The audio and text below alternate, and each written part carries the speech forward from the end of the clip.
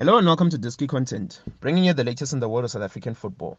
Kaizer Chiefs are keen to sign Edson Castillo in the upcoming transfer window in June. Castillo has been given a second look after the club considered signing him in January this year. After a failed January switch to the Soweto Giants, Castillo rejoined Mohanas SC in his home country Venezuela.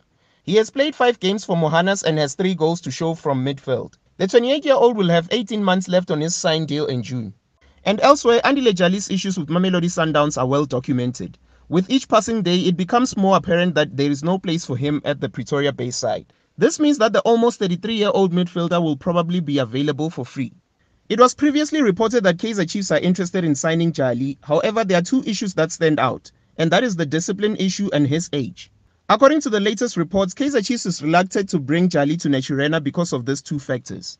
In fact, Kaizer Chiefs also turned down an offer to sign Brentford midfielder Kamohelo Mokocho because he is already over the age of 30. And in other news, if the latest rumors are to believe, Percy Tau could be well on his way back to the English Premier League next season. Percy Tau has had 1 stint in the English Premier League with Brighton, but it seems that Burnley are interested in signing the South African striker. Burnley will see it as an opportunity to grow their fan base in Southern Africa and South Africa especially, as well as in Egypt. According to reports, the English-based side hold a very real interest in the 28-year-old Tau. If he joins Burnley, he will immediately link up with fellow South African star Lyle Foster. 22-year-old Foster has settled seamlessly into life in England under manager Vincent Kompany.